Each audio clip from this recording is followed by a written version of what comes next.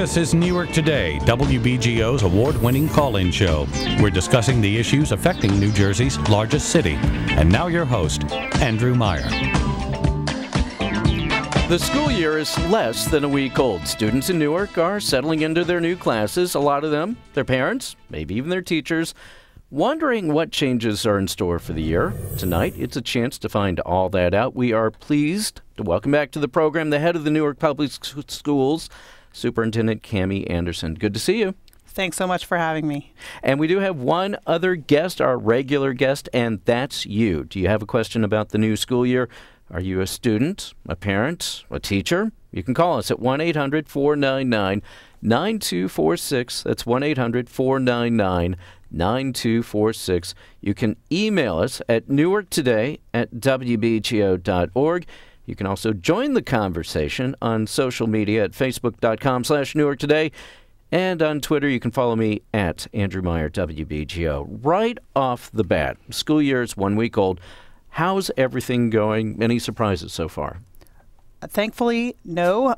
We had a great launch. This is the start of my third school year, so we felt great about all of the important pieces in terms of family communication, operations, being fully staffed, having our principals in place, having our curriculum ready, our materials ready. So these are all things that, you know, when they don't happen, folks notice, but when they do, it feels seamless. And I think we had a super opening, and we feel great about our start to the year.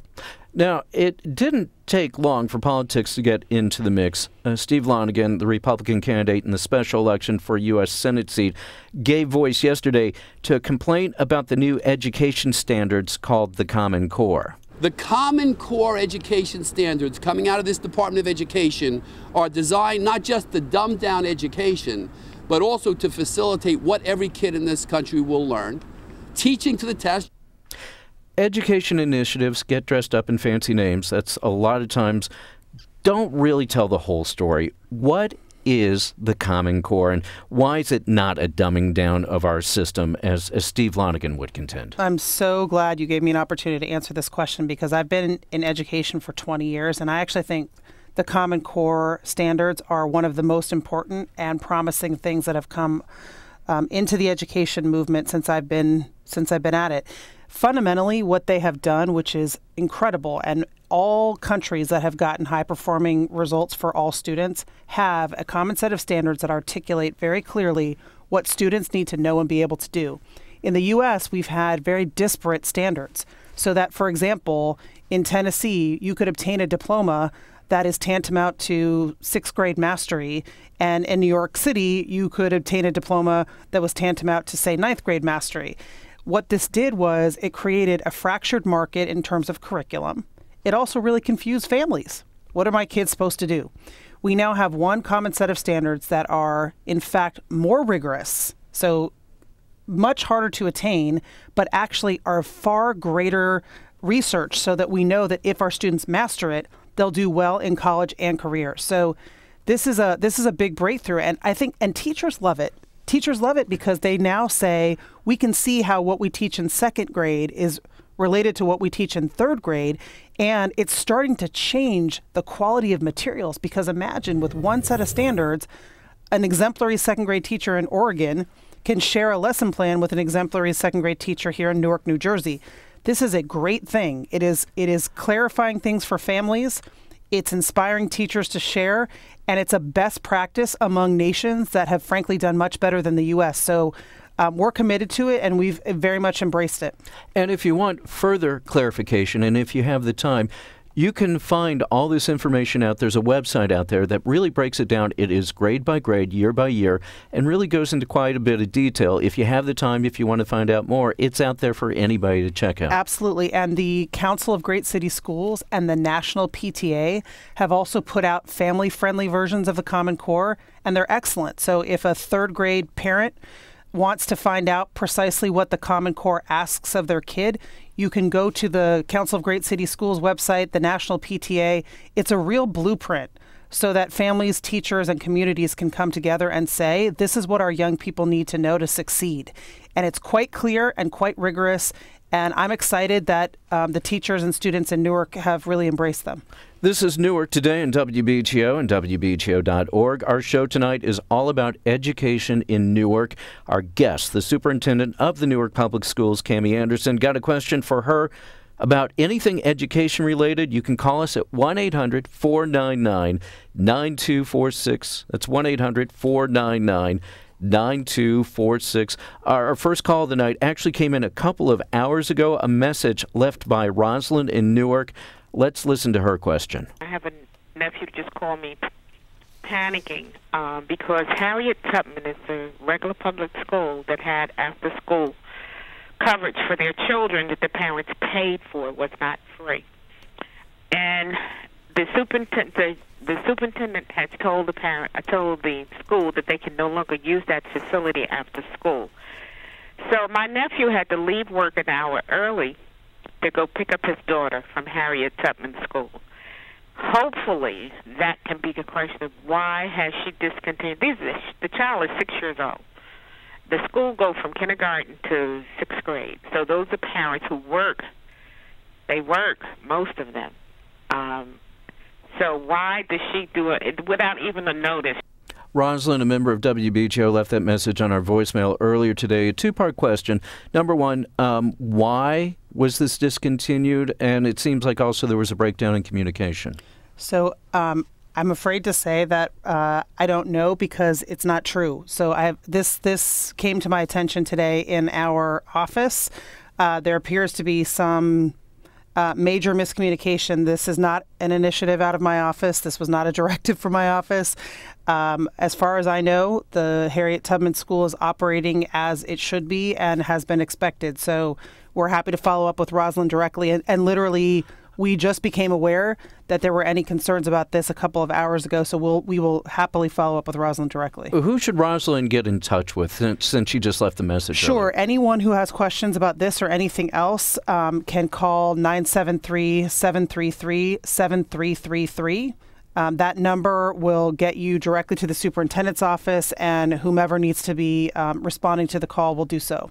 Number again, 973. 733-7333. Rosalind, thank you so much for calling earlier today. We are going next to the phones now, and Kawanda is actually live with us on the program. She's joining us first up tonight. Kawanda, welcome to Newark Today. What's your question for Superintendent Anderson? I want to ask the superintendent, what is going on at Clinton Avenue School? They closed the school down last week because had mold in it, and the people saying asbestos in it too, and nobody told the parents. Nobody sent the parents a letter or nothing, and then they got there and they told them they had to put the kids on bus and take them somewhere else. My question is, why you keep putting kids in that school and our building's no good? The building was closed down before because it was no good. And these kids are little kids, 3, 4, 5-year-old kids, and why you keep putting them in that building?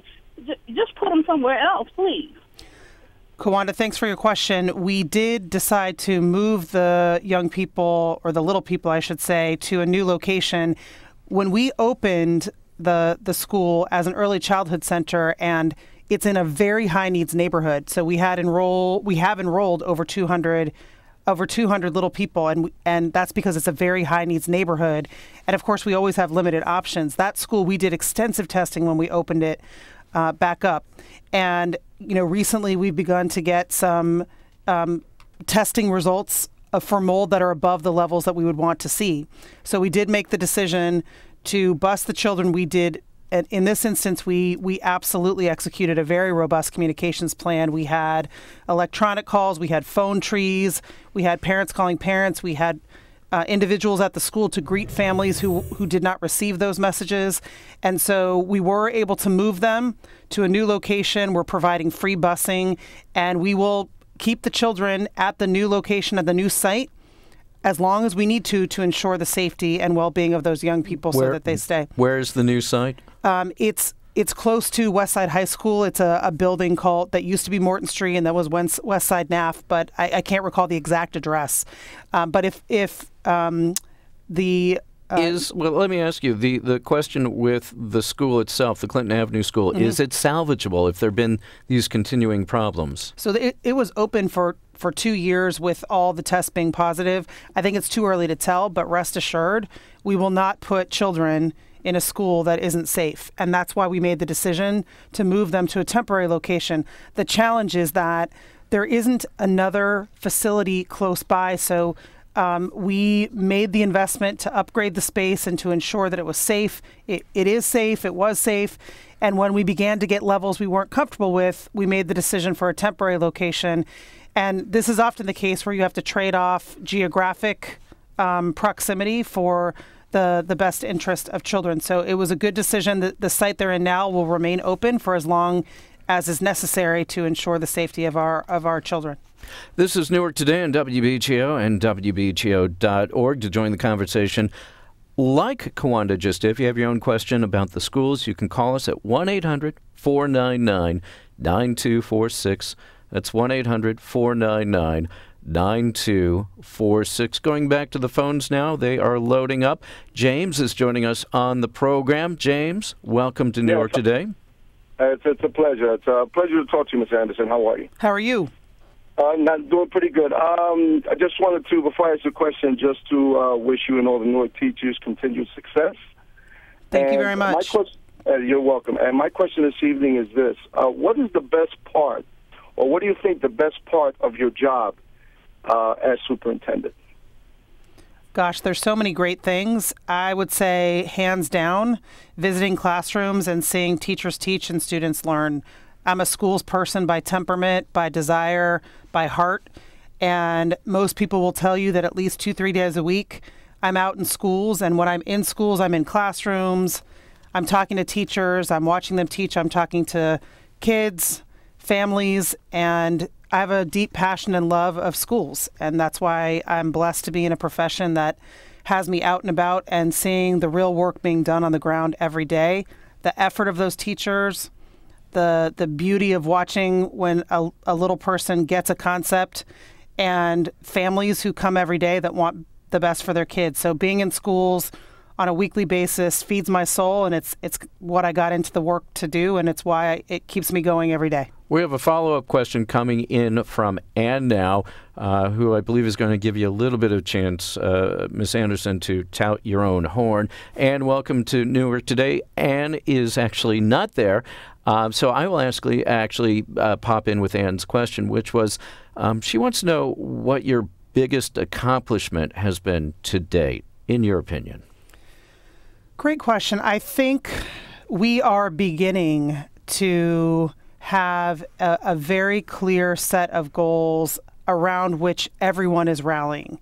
And by that, I mean stakeholders and families and teachers and principals and advocates and partners. I think we have a good sense of where we are in terms of graduation rates and students reading on grade level and attendance. And believe it or not, that took a lot of work. But I also feel like we have a real sense of possibility of where we can go. And I'm feeling a lot of coherence and cohesion around our ability to just attain big things for our kids. I think that sense of possibility and the collective will and the collective commitment to our young people, while it's slightly intangible, to me feels like a great accomplishment and one that's not complete, but I'm starting to see the momentum and the commitment to what's possible. This is Newark Today on WBGO and WBGO.org. Our guest tonight, the head of the Newark Public Schools, Cami Anderson. You can get in here with your own question at 1-800-499-9246. That's 1-800-499-9246. The Newark schools have been under state control since 1995. You're the fifth person to head up the schools during that time. But you got a vote of confidence from the governor last week when he and the education commissioner were both asked if they planned to renew your contract. Yes, we do, and we're going to renew it because she's done a great job, and I don't care about the community criticism. We run the school district in Newark, not them. It's good to have the vote of confidence, but when it comes to working with the community, it's to your advantage to work with the entire community, not just the ones who are patting you on the back, right? 100%. I mean, Anyone who knows me knows that I actually believe criticism and difficult conversations are an essential part of change and of doing this job well. Much of what drew me to Newark is the passion of the residents, and passion can be support, it can be constructive criticism, it can be flat out disagreement. Most great changes and great things and transformational results were not attained through easy conversations. I'm someone who welcomes that. It's a deep commitment of mine. And from day one, I have been out and about, and I will continue to be out and about working with the community because I believe they are part of the solution. They must be part of the solution. And that in order to get breakthrough results, we're going to have some difficult conversations. And if we aren't having them, then we're not going to get where we need to go. And you can still find common ground with members, some members of the school advisory board, the elected but simply advisory council, some of whom have been antagonistic to you. Absolutely, we need to find common ground. We find common ground all the time. Politics is politics and education is education. And I believe that the members of the school advisory board ran for that office and sit on the advisory board because they believe in kids. Doesn't mean we're always going to agree, but we have found many ways to work together. And again, I welcome the healthy dissension and the healthy debate. And as long as we all keep kids at the core, which I believe the advisory board members do, then we will find ways to break through and to make sure that our kids are learning. At the end of the day, that is what we were all charged to do. That's why they ran. That's why I'm here. This is Newark Today on WBGO, WBGO.org. You can also find us online there. We're having a conversation tonight, a constructive dialogue with the head of the Newark Public Schools, Cami Anderson, and we welcome you into this conversation. You can call us at 1-800-499-9246. Janet is next up on the line. Janet, welcome to Newark Today. What's your question for the superintendent? Good evening, Superintendent Anderson. Good evening, Janet. Good. I really appreciate what you're doing in the district and changing things, but I just have a question for you. I know that you're being reappointed as superintendent. What have you learned from your experience thus far, and what do you think you will do differently in your new term? Good question. These are always hard to answer in sound bites. How much time do you have? I've learned so much. I guess I'll share one thing that's near and dear to my heart, which is I believe that change happens at the school level. And I think we must do even more in my second term to ensure we have a great leader at every school, which I think we've made great progress in, but we're still not there. That leader has enough leeway to make the decisions they think are best for the school, because not every community is the same and one size does not fit all. And that they are empowered to recruit, select, train, coach, hire, and support an all-star cast of teachers. So as far as learning, I think that as a bureaucracy, our central team sometimes gets in the way of that kind of theory of change. And while I think we've taken strides in cutting down on the bureaucracy and preventing the kind of leadership I just described, I think we have a long way to go so that we actually have individuals at every school who are transformational leaders and feel like they have the support and coaching and are not held back by bureaucratic barriers that prevent success. And I've always been committed to that, but something that I'm going to bring with me as a renewed sense of passion in my second term, if you will, is our laser-like focus in stopping some of the bureaucratic pieces from preventing transformational leadership, which is what I think we need at every school. In English, what does that mean? So things like, I want to be able to hire person X, but the rules say I can't. Things like, I would like to be able to have back to school night on X date, but someone at central office told me I can't. Things like, I believe this student needs another year of ESL services, but some policy somewhere said we only give 2 years of ESL services. And it's looking for willing partners. 100%. This is Newark Today on WBGO and WBGO.org. When we come back, more with Newark School Superintendent Cami Anderson.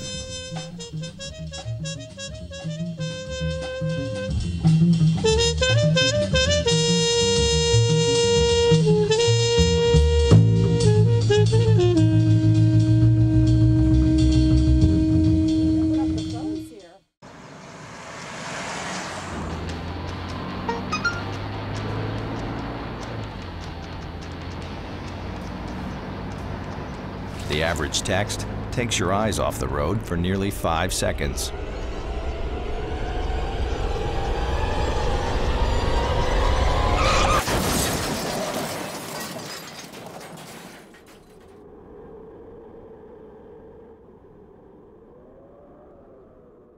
And welcome back to the program. I'm Andrew Meyer. Newark Today is more than radio. You can now watch the program as it's on. You can find our live video stream on our website at wbgo.org/Newark Today. And if you are watching us online tonight, you'll see that our guest tonight, Cami Anderson, the head of the Newark Public Schools.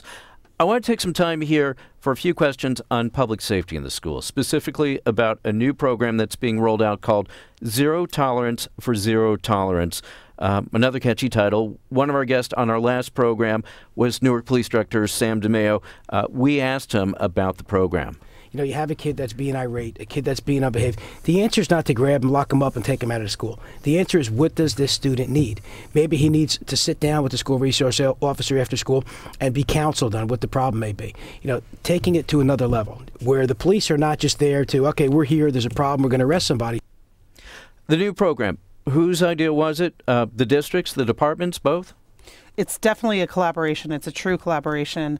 In my former life, I was the superintendent of alternative high schools, and I had the opportunity to work with the Institute of Restorative Practices before. And what they do is they teach adults, whether they're law enforcement officers or teachers, principals, how to de-escalate conflict, how to get to the root of what caused the conflict, how to respond in a way that actually allows the young person to own their mistake and move on, and then how to ensure that the rest of the community, so in this case the kids, can receive them back and give them a chance to own up so that the entire community can move on. Why is that important? Because if you keep on tamping down conflict without getting to the root of it and helping the young person process it and the community process it, it's going to keep popping back up. So it's a very powerful framework or tool, if you will, to train any adult that cares about young people around how to respond to conflict and misbehavior in a way that is about empowering them and moving on and owning up to mistakes so that they can get on to learning and they can lead a productive life. It's the opposite of either sort of tamping down a conflict in a superficial way, which doesn't work because it just pops back up, or being extremely punitive in a way that never allows the adult to really understand what happened so they can get to the bottom of how to fix it. Udi Ofer, the head of the ACLU of New Jersey, was also on the last program. He did express some concerns. I'm always wary when a police department becomes involved in school discipline issues without having clear guidelines in place as to what can a police officer do and what they cannot do. So it all comes down to training. Right. I mean, with all due respect, you know, this is exactly why we're doing it. Police officers are involved in schools. So let me just give you one statistic from a recent national study. Of the young people who are arrested nationally, this is not in Newark, 70% of them are African American. So when something happens in schools, what happens? The school calls the police. They are involved in schools. So what we're saying is, let's actually work together to create a framework that is about relationships, partnerships, anger de-escalation, conflict resolution, respect for young people, and a peer culture that allows for us to solve problems as opposed to arresting. Law enforcement must be involved in schools. They are involved in schools because it's part of basic safety. What we're doing is flipping the script and saying we're actually embracing what this advocate is talking about. We're saying that restorative practices and the training that we provided is in fact laying out a very clear guideline for how all the adults work together so that you don't have some adults sending a message about the ability to recover and learn from your mistakes and other adults simply being called at the point of conflict that leads to arrest, which we know leads to a much higher likelihood of court involvement. So in fact, what we're doing is responding directly to the concern that law enforcement only plays a punitive role. When that happens, we know what the outcome is. When law enforcement is brought in on the front end to understand that part of their role is to ensure that a young person can actually own up to what they did wrong and move on, that's a game changer. This is Newark Today on WBGO and WBGO.org. The whole show is all about the Newark Public Schools and what's best for the kids. Our guest tonight, Newark School Superintendent Cami Anderson, and of course you. You can join the conversation by calling us at 1-800-499-9246. It's 1-800-499-9246. Going back to the phones now, Andrews is joining us on the program. Welcome to Newark Today. What's your question for the superintendent? Thank you. It's actually a two-part question. The first question is, what are your plans for the upcoming school year with regards to safety in the high school? And I also want to know if you can give us 3 accomplishments that you've made in the city of Newark for the Newark school system. Great. So the first question obviously picks up on where we were. What we did is we formed teams in every high school, and the teams included student advocates, teachers, the principal, the school security officer, social workers, and each of those teams underwent a week-long training, which that in and of itself is a huge breakthrough around restorative practices. And those teams are putting together a new kind of safety plan, part of which is responding to crises, unfortunately, such as the one we've seen, to make sure that our kind of technical work on safety is in order. In the event, God forbid, we have some of the situations we've seen in schools across the country. But the other part of the work was putting in place a relationship plan so that we're building cultures in schools where conflicts get de-escalated and resolved, and where we get to the root of what's going on before it bubbles up again. That kind of collaborative approach with teams is happening in every single one of our high schools. And it's a first of its kind collaboration. And our theory is that it will help young people to succeed, not just in school, but in life, because when we take the opposite approach, we end up suspending far more students than we would like to, disproportionately males of color. And that leads to what we call the school to prison pipeline. Schools contribute to that. So this is a direct response to what is a national problem around the overrepresentation of African American and Latino boys in the suspension pipeline, which leads to court involvement. So this was a big commitment. And we also believe it's educationally sound because obviously if a young person is in school learning, they're going to get ahead much faster than if they're pulled out of a school for a disciplinary issue. The other question, the two-parter that Andrews had, was on your accomplishments. You're being graded tonight, I get a sense. People want to know what you think your accomplishments are. Fair enough. I think our breakthrough teachers contract was a huge accomplishment. We have a lot to do on implementation, but we did a great thing. The teachers union is to be commended, collaborated with us in laying out a blueprint beyond it's not a contract. It literally is a blueprint, a whole new way of thinking about how principals and teachers should work together in the service of student achievement. So that I felt was significant. The other thing, we built out our Office of Community and Family Engagement. I am a firm believer that families must be partners in their child's education. And there's nothing that makes me more frustrated than when I hear school officials say, well, families just don't get involved, as if we have nothing to say about it. So there are a lot of things that schools can do to break down barriers between the school and the home.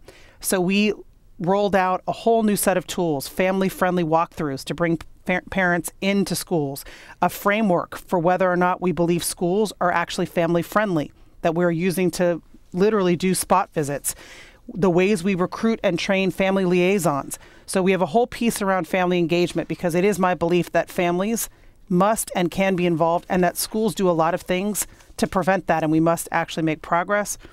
And third, I would say definitely among our principal and leadership core and the people who are coaching and leading our principals, again, the unit of change where it all happens is the school.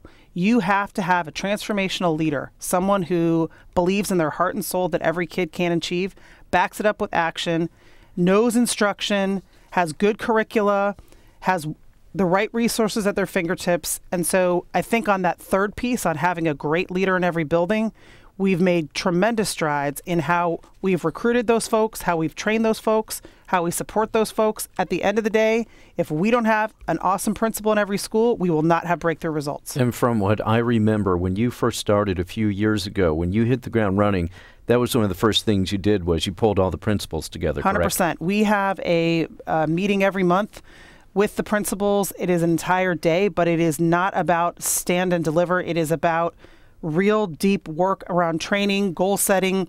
And my first year, I did a good deal of that training myself. My background is in leadership training and coaching. So my first year, I personally did a good deal of that training. Last year, as our team became more robust and skilled, we spread it around. This year, I'm kind of going back home a little, and I've done a lot more of the training, again, myself, because it is my belief that if we have transformational leaders at the helm of every school, we will see breakthrough results. And I believe that we have to recruit, select, train, coach, and manage principals in that manner. Because if we get compliant principals or incremental principals or principals who are waiting for me to tell them what to do, then we are not going to see dramatic gains.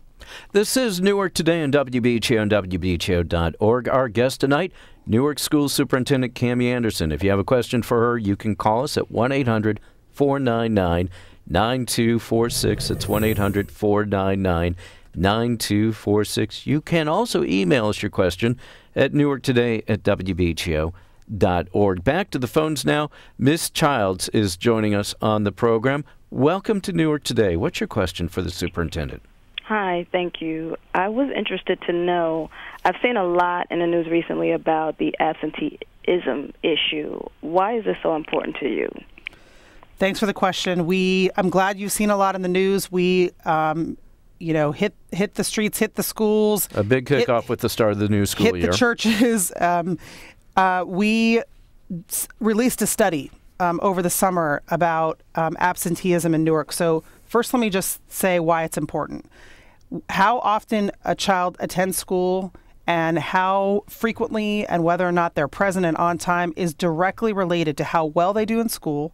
And that's directly related to how often they graduate, which is directly related to whether they're able to go on to college and have all the options they deserve, which is to say attendance matters greatly. We have something in education called time on task. That means the amount of minutes you are spending doing the thing that's going to help you grow. So also tardiness matters and leaving early matters. So we think a lot about how do we increase the time on task. The greatest schools in Newark and in this country have more time on task than those that don't. They have longer days, but it's not just they have longer days. When the students are in school, they're on time and they come consistently. So improving attendance is a critical goal in helping to get our young people ahead. Right now in Newark, half of our students have chronic or severe chronic absenteeism, which means they miss 10 or more days of school a year.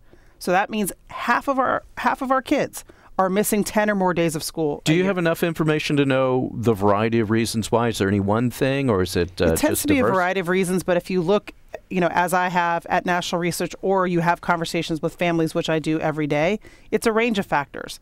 Some have to do with things in the home, such as I have another child with asthma. When my car breaks down, I don't have a plan B. And those are directly related to the effects of poverty. And we can support those things by connecting families to other families and making sure we ask the right questions. Some have to do with our need, the school system's need, to explain to families and help them understand just how devastating the effects of absenteeism is. So when you ask a family, well, do you think it's a big deal for a child to miss a school day? They may not know that it's a huge deal. So part of it's also education. And the third is when students feel like they're missing something, they have a great teacher, they have a club they love, a teacher's going to miss them, a crossing guard's going to miss them, their buddy's going to miss them.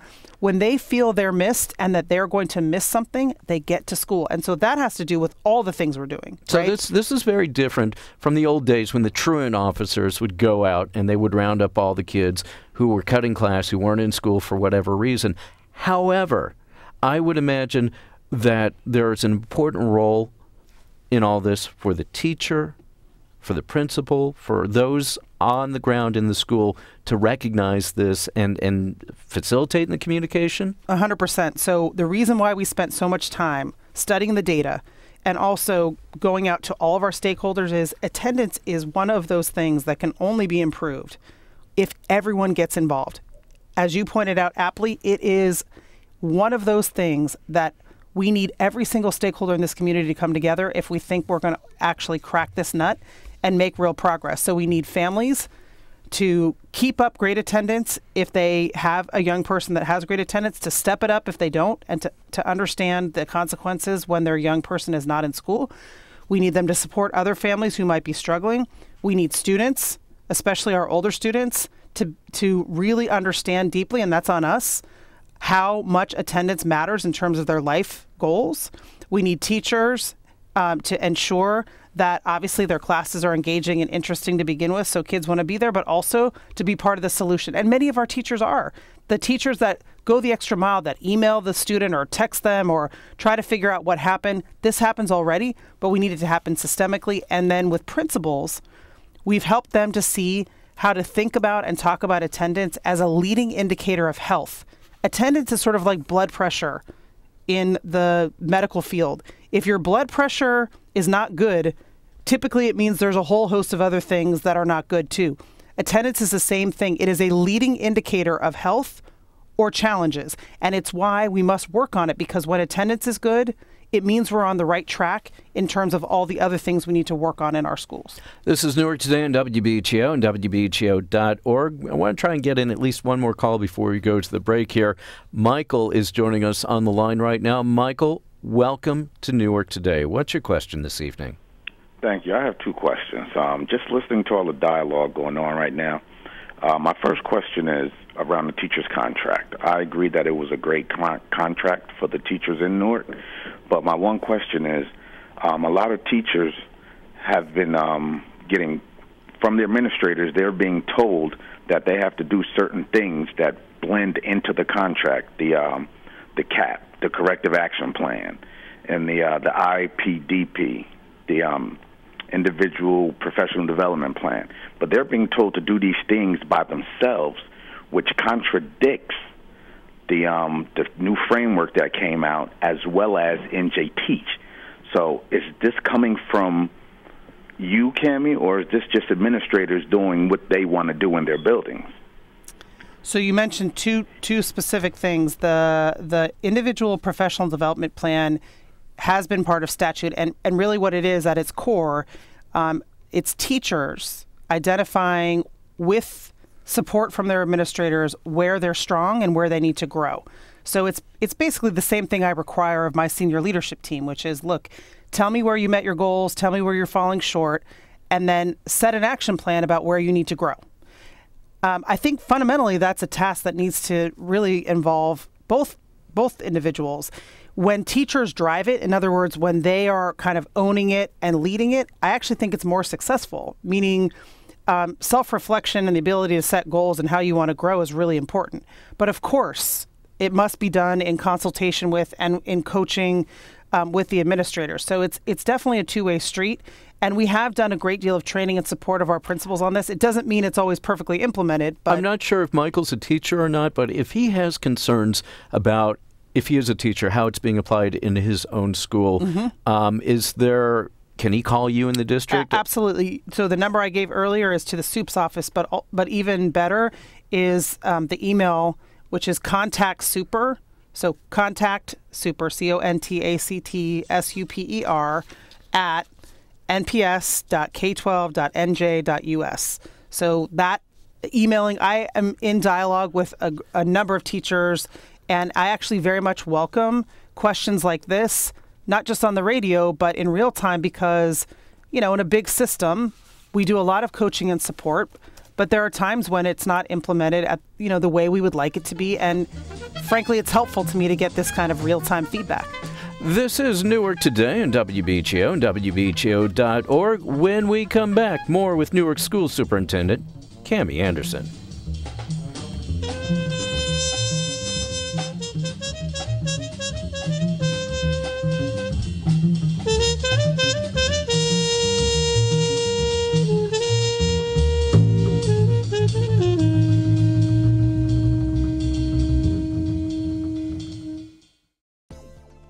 The City of Newark is launching a campaign to educate residents on how, what, and when to recycle. If your trash collection days are Monday and Thursdays, then your recycling days for paper and cardboard are on Mondays, and for bottles and cans, Thursdays. If your trash collection days are Tuesdays and Fridays, then your recycling days for paper and cardboard are Tuesdays, and for bottles and cans are on Fridays. For more information, contact Newark Non-Emergency Call Center or go to our City of Newark website.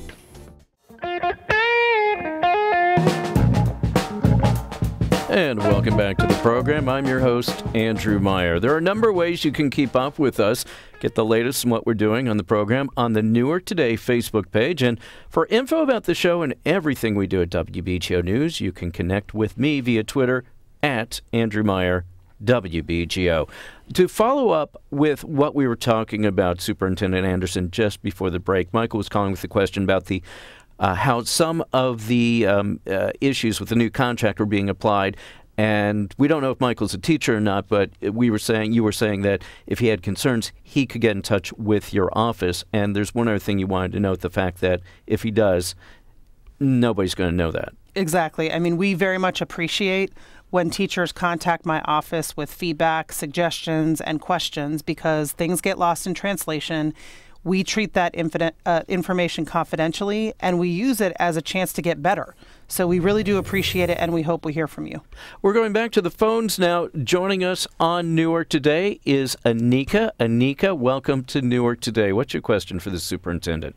Hello, my name's Anika. I was wondering, what makes you believe that your policies regarding students skipping class will be more effective than those implemented before you? It's a great question. So again, it goes back to doing a host of things right. You know, there's no silver bullet. There's no one thing that helps, with truancy or absenteeism. So I think what doesn't work, right, is quick fixes. I mean, that just, the truancy task force and whatnot, that the truancy sweeps, it may solve the problem temporarily, but again, it doesn't get at the root cause. So I'm hoping that everything we're doing together will be what it turns out to be the winning strategy, if you will. So it's about kids wanting to be at school. One of my favorite examples, I was at a high school last year, and I saw a kid who was clearly about to cut, and I was right behind him. And the bell rang, and he did a U-turn and started walking very purposefully to a classroom. And I said, "Where are you going?" I can't miss Mr. Smith's class, he said. And so one thing is ensuring that our classrooms are great, our schools are great. Another is partnering with families. Another is making sure that we have high interest activities that kids don't want to miss. Another is building student leadership. I didn't mention this, but another part of our strategy and our campaign has been training student ambassadors at our high schools and at our K-8s who are essentially serving as campaign managers, if you will, at their schools to promote the necessity for attendance and to begin creating a peer culture. So what we're doing that's different is we're saying it's everybody's responsibility, and the strategies we're employing are working with every single stakeholder. That's not going to change things overnight. Our goal is to cut absenteeism in half in the next 3 years, which will add 1 million hours of instruction. 1 million hours. That is not an easy goal. That is a lofty goal. We will hopefully make progress towards that, but it is my belief that the winning strategy is doing a lot of things right and doing them concurrently, and it will take a while for all of that to have a huge impact. I think some of the struggles of the past, but not just in Newark, nationally, we try one thing, and we know that actually getting breakthroughs in attendance requires doing a lot of things right. I want to get Lisa in on the conversation now. She has a follow-up question concerning attendance. Lisa, welcome to Newark Today. Fire away at the superintendent. Hi. Good evening, Superintendent. Nice to speak with you. How are you? Good. I'm stunned. I did not know the attendance, the absentee rate was so high at 50%. So my question is, if it's so high, then why were the attendance officers laid off? So the first thing I have to say is that that data is actually happened while we had attendance officers. And we've had them for a while. The attendance and absenteeism issue in Newark, just like in lots of urban cities, has been chronic for a very long time. What we were able to do this summer is publish a study that helped us to understand specifically how individual kids are doing and how individual schools are doing. So I just want to emphasize this is not a new problem. I think we were just able to do a study to lend some transparency on it. That data actually happened while we had a host of attendance counselors. One thing that we have learned through a lot of research nationally and a lot of promising practices is that when you have a situation where folks think it's one person's responsibility, attendance is the attendance counselor's job, that's when you see stagnation and some of the endemic issues we saw that have been around for a very long time, including when we had a lot of attendance counselors. I believe that one of the most critical pieces, which I said to the previous caller, in our campaign and in our success and in our winning strategy is ensuring that everyone realizes it's a collective action challenge that requires a collective action solution. And so bottom line is we have found nationally, and the same was true in Newark, the proof's in the data, that having attendance counselors wasn't working. So we needed to find new solutions. And part of that is in working with every single stakeholder. So I hope that this strategy will win for our kids. Lisa, thank you so much for your call this evening. This is Newark Today on WBGO and WBGO.org. Less than 15 minutes to go in the program. So if you have a question for the superintendent, we welcome you joining us. Don't put it off. Call us at 1-800-499-9246, 1-800-499-9246. Abdul has been waiting patiently on the line. Abdul, we will be getting to you in just a little bit. I want to get an email here coming in from Lionel, and he goes, Ms. Anderson, you mentioned having transformational leaders for each school. What about the preschool age students? I understand that the preschool child study teams have no supervisor, to use your words. They have no transformational leader. What do you plan to do about this lack of leaderships, since there are so many outstanding issues facing the special education preschool population? Well, thank you very much for the question. I couldn't be more passionate about special education. I think folks have heard me talk before about the fact that in my old district we had nearly double the amount of special education students than the other districts in New York. And in my own family, we have a number of individuals who received IEPs, and sometimes that was helpful to their growth and development, and oftentimes it was not. So I have a personal and deep passion around special education. We have completely recommitted ourselves to how we work with child study teams. And for those of you who don't know what those are the social workers, guidance counselors, speech therapists, teachers, and other individuals who come together to either write an individualized education plan for special education students and or to provide the services and ensure it's working. Those are some of the most important people in our entire system. This summer we did a great deal of training, not just for the child study team members, but for principals and supervisors. It is most critical, as you point out, in the earliest grades, but it's important throughout. So we've done a lot of work in how we are reforming and shining a light on the need to improve our special education practices, but we have a long way to go. I'll just leave you with this one statistic. In terms of young people who are in most restrictive environments, meaning they are in segregated classes, we are nearly double the state average, which is already higher than the national average. That alone is concerning. Similar to what I was saying about suspension, we have overrepresentation of African American and Latino boys in special education. All of those tell us that what we're doing in special ed is in need of a great deal of change. And I'll be the first to say we are at the front end of that process, but we have made great strides and we have miles to go. And this is something that I have an extreme passion for personally, and I think we have the right transformational leader on my team. But it will take time for that to ensure that we have the right leaders at every level of the system. We're going back to the phones now. Abdul is joining us on Newark Today. Welcome to the program. What's your question for Ms. Anderson this evening? Yes, Ms. Anderson. The crime in the city of Newark is at an all-time high. The role of attendance counselor, truant officer, was to keep the children off the streets of the school. Now that the attendance counselor and the truant officer has been dismantled, what are your plans for reorganizing this whole thing? And on top of it, the other question is this, that there's committees that are being formed right now as we speak. It only took one person to do this job as attendance counselor when it takes 5 people to do it. And if you have a plan, exactly what is the plan? And when this plan fails, what do you intend to do about it?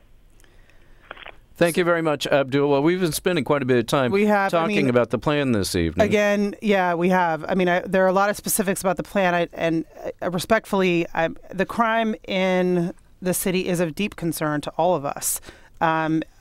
Sweeps and attendance sweeps and truancy officers have been tried in Newark and all over the country, and those practices were firmly in place over the last few years, and don't appear to be all that successful. So. We are going for a much deeper, much more systemic solution. It will not solve things overnight, if you will. But I do want to point out for listeners who may not know, we had a small number of attendance counselors, and they were present in the district for many years. And while they were present, we had triple the national average in terms of chronic absenteeism. So what we were doing was not achieving the desired results. And this new plan is multi-pronged, as we've discussed, and we have to keep at it until we get it right. We've got to have our kids in schools, and we've got to have them succeeding, and we must do so through all of the strategies we've been discussing. Abdul, thank you so much for your question this evening. This is Newark Today on WBGO and WBGO.org. Going back to the phones now. Eddie is joining us on the program. Eddie, welcome to Newark Today. Sal is joining us on the program. Welcome to Newark Today. Yes, hi, Ms. Anderson. Good evening. I was an alumnus of Barringer High School, and I taught at the school for 45 years. Just retired 2 years ago, and I was kind of ashamed of the way this district handled the school. And I don't think a lot of people realize that it's the first free public high school in New Jersey. It was formerly Newark High School. It was changed in Newark to Barringer High School. And then, and it's the third oldest in the country. And as my interest in history, we have an archive at the school that we've contained, and now the school has two principals. And I wonder what's going on. I go down to the school at least one day a week with a former principal from the 60s, and we work in the archive.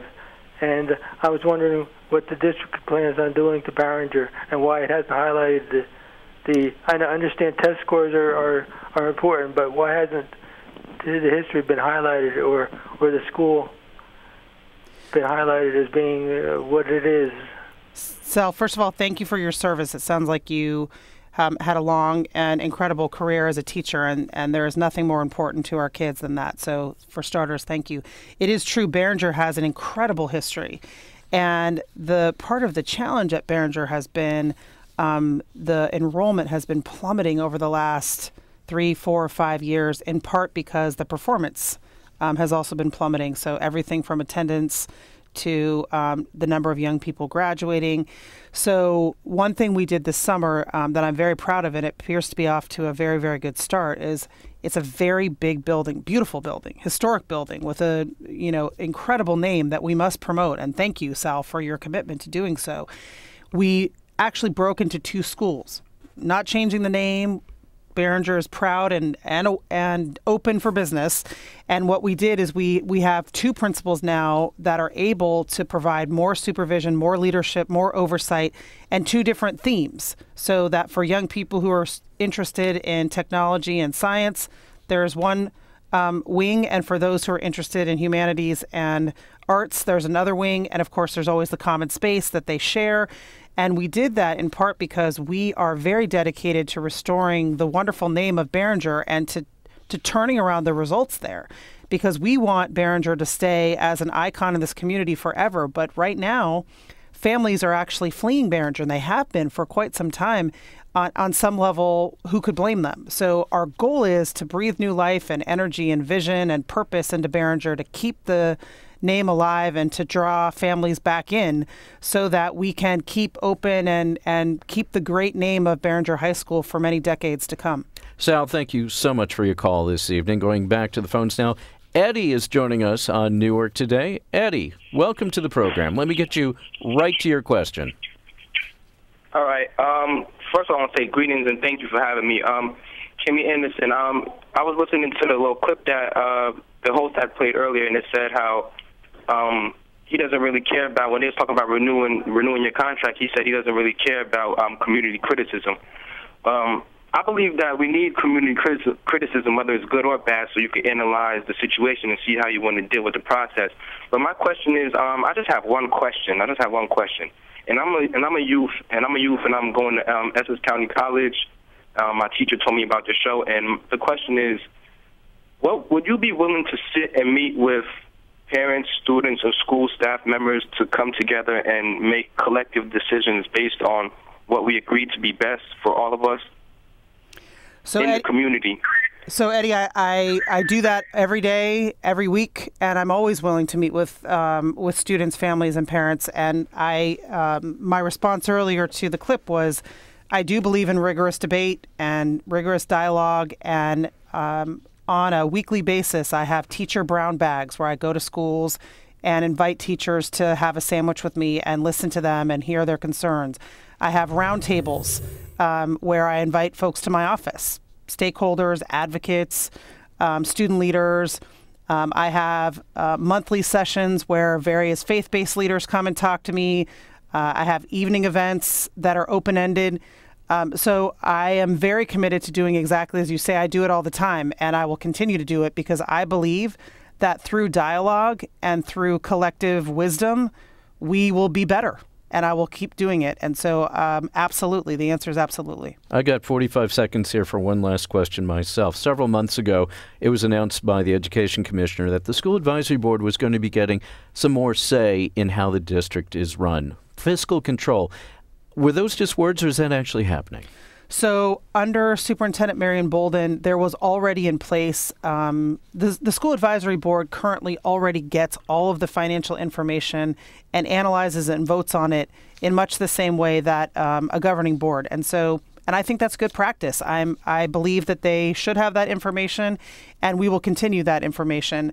And I've said from day one that it is my obligation and my commitment to work with the School Advisory Board. They are elected officials who've given of their time, and I will continue to do so. And I'm afraid that's all the time we have tonight. I want to thank Newark School Superintendent Cami Anderson for being with us. Thanks, and we look forward to having you back on with us again in the near future. I really appreciate it, and thanks to everyone who called in. It was a real treat to be able to have this kind of dialogue. I hope we do it in the future. Our crew tonight on the show, on the phones, it's Jim Cromaldi on the board, Jeremy Sterone, and running everything in the control booth, our producer, Monica Miller. Newark Today is a production of WBGO News.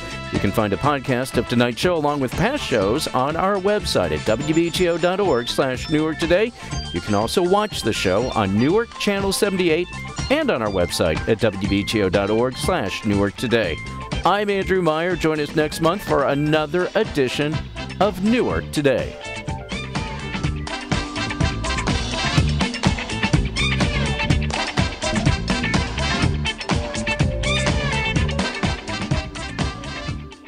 This is WBGO Newark.